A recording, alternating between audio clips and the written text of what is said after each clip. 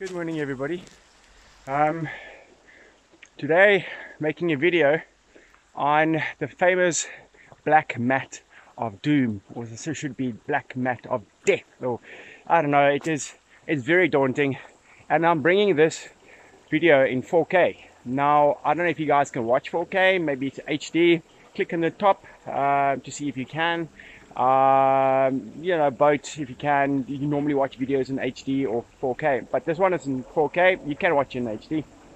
I'm covering the black mat of doom, and everybody that ride it get quite nervous doing so. You can see behind me, that's a black mat, and today it's raining, so it's even wetter than before. And I did it once already. I'll put that video in there as well. Scared living daylights out of me because it's extremely slippery. But there is a route which you can climb down. Have wheels, will cycle. As you can see, this mat is rubberized, thick rubber, and the gradient is something ridiculous. I can't walk up here. And just riding down here gave me a heart attack almost, because it's slippery. Normally it's quite precarious when it's dry, and now it's suicidal when it's wet. But I'll show you guys when I come down here. And also, your riding position is very, very, very important when you descend on something that you don't know of.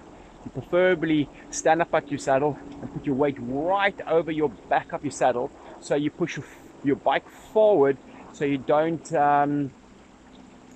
go endo, your head over the handlebars, endos.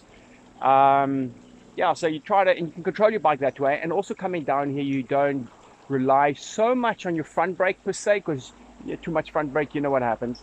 So you can more of control it with your back brake, but not totally lock out, because then you'll slide out. So you'll feather both, actually more your back than your front.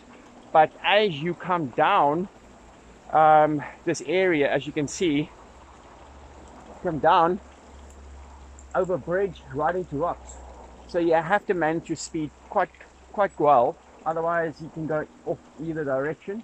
And when you come into the sand area, you will obviously slide out.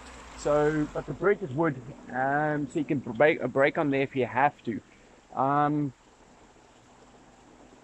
It is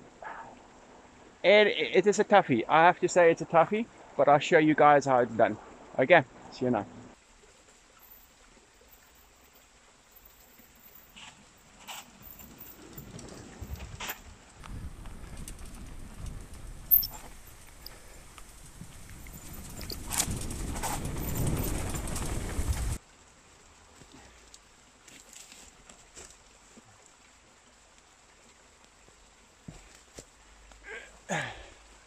See, locking up my back brake is not a very good thing either, because that will just slide out towards where inertia takes you.